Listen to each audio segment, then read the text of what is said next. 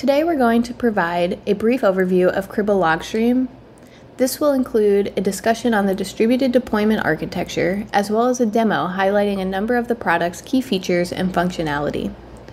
So to start with the architecture diagram, Cribl Logstream can be integrated into your existing technology stack, and it sits between sources and destinations you already have configured in your environment or may look to deploy in the future.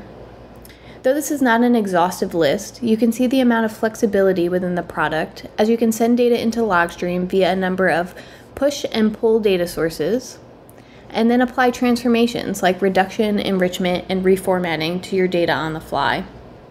Since Logstream operates in a schema-agnostic manner, once data is processed, it can land and reside in any of the configured destinations of your choosing. This is a huge benefit, as you are no longer bound to a one-to-one relationship between data source and destination.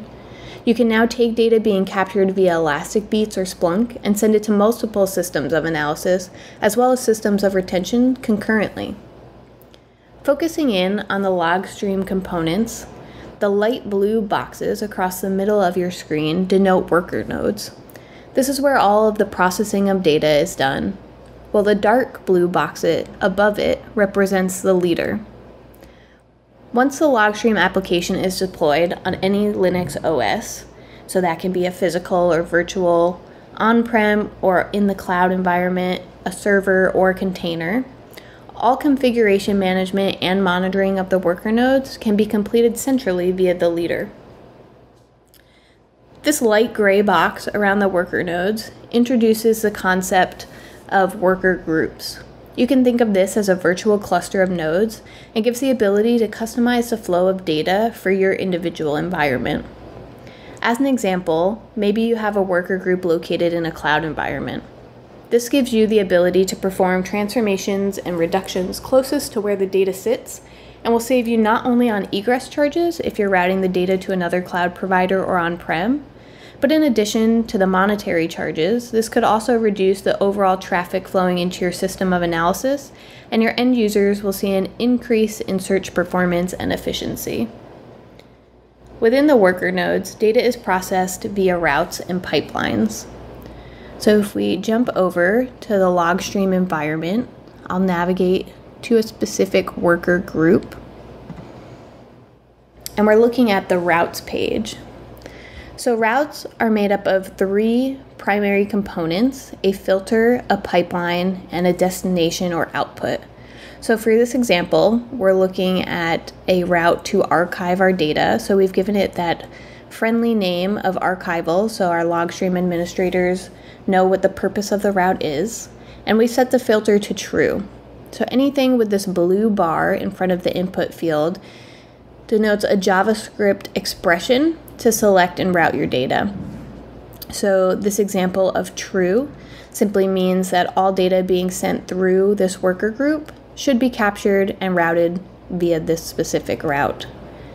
Then we're going to send it down a pipeline called pass-through. So we'll look at pipelines a bit more in a minute, but pass-through is basically just an empty pipeline with no functions. So a way to get your data untouched from point A, the source, to point B, the destination. In this case, the destination is S3. So again, just to recap, this route is capturing all data flowing through our worker group and sending it unchanged to S3 as our system of retention. Something important to note is that when data flows through Logstream, it is processed through routes sequentially. So you can think of it as coming in across the top here, and then it will be processed down the number of routes to see where it matches the filter. So in this case, our pan traffic source type has a final flag set to yes. So as we enrich this data and send it out to a system of analysis, that's where the source type pan traffic stops, which means it is not getting archived to S3. If we were interested in archiving that data, we'd simply have to move or reorder these routes.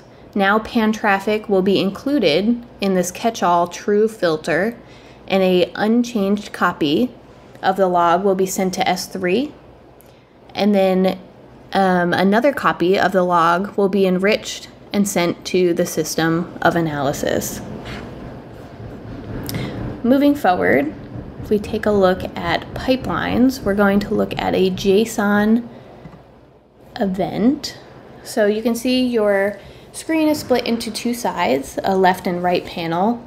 Looking at the right panel, this gives us the ability to preview our data as it flows through LogStream. So by clicking on Capture New, again, we have that JavaScript expression where we can set a filter and then hit Capture, and it'll pull a sample of logs that match the filter. So you can think of this as a sandbox environment. You can see how the functions that you configure and integrate into your pipeline will affect the data before ever writing them to your production environment. So here I have already saved a sample of my JSON formatted data. You can see we're looking at Lambda AWS logs. So we've added this parser function to our pipeline and filtered for that source type specifically. Now, as you can see, these logs are a bit verbose. So we have headers and multi-value headers, which contain the same information and underscore raw. We have a series of key value pairs where the value passes null.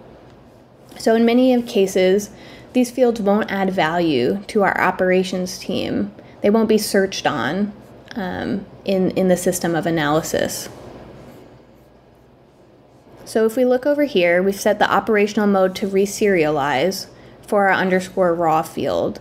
That basically means we're going to unpackage underscore raw, make some changes to it, and then package it back up. And like we said, this data is written in JSON. So looking down here, fields to remove, we've included multi-value headers .star. So because it's written in JSON, the .star includes everything that's nested under multi-value headers. And then we've set a filter expression does not equal null. So that's saying we only want to keep key value pairs where the value does not equal null. So if we click on out, we can see how our logs were changed based on this function in our pipeline. Green being a field we added, orange denoting a change was made, and red are the fields that we've decided to remove. Clicking on basic statistics, you can see with this one simple one function pipeline, we've reduced the amount of data in underscore raw by about 45%. In addition to the parser function for reduction, we also have some other functions built in, such as sampling, suppression, the drop function. There are also built-in functions for enrichment. So maybe you want to do lookups, GeoIPs, DNS lookups, or mask your data. And then there's also some functions in our library to transform, maybe turn things into numbers, rename, just to name a few. Another interesting thing we see here is that we've actually created this pipeline in a pack. Packs enable LogStream administrators and developers to pack up and share complex configurations and workflows across multiple worker groups or across organizations. So ultimately, utilizing packs will help you streamline and redeploy repeat objects across your LogStream environments. One last thing to look at is collectors. So after we send data to our system of retention, what if we need to get it back? In that case, we have functionality called replay enabled within LogStream. Your LogStream administrator will configure a collector. In this case, we have an S3 bucket collector configured. And then we have the ability to run and replay that data back. So you can set, again, a JavaScript expression to narrow down the data you want to bring back, maybe set a time frame. And when we have it in preview mode, it's bringing the data back just so we can see it in the GUI itself. So maybe you just need to take a screenshot, provide some evidence for audit, and then you're done with the data. However, in some cases, you'll need to totally bring that data back. Maybe there was an outage, you're doing a post-mortem and trying to figure out the cause of an issue. If that's the case, you can select full run, and that will send your data back through Logstream. It will be processed by your routes and pipelines and into your system of analysis for further investigation. We hope this overview has been beneficial and you're leaving with more information about how Cribl Logstream can provide operational efficiencies in your organization.